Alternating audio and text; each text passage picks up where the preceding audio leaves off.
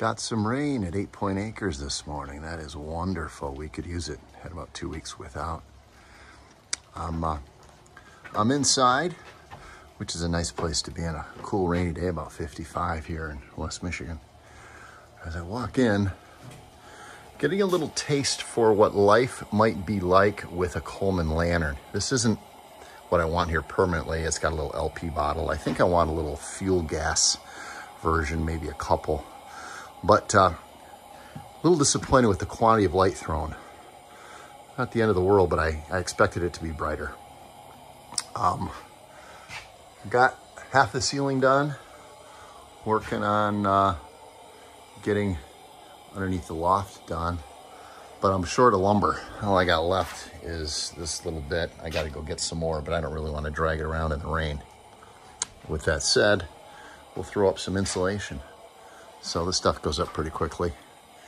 We're making our way around the room, and that's that so far. I sure hope that audio picks up this sound of the rain. Nothing better than in the woods, nice and toasty dry, and listen to that rain come down. I love it. I ran out of lumber, so it's time to call it a day, but got all the insulation hung, so ready for drywall.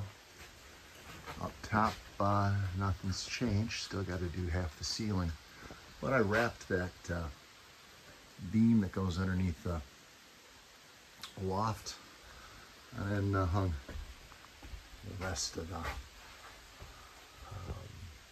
shiplap up. We'll get some more. I'm guessing I need about 200 more feet to do the ceiling and the rest of that and some trim. But good stuff. And again, that rain. Sure hope you can hear that. That's just so cool.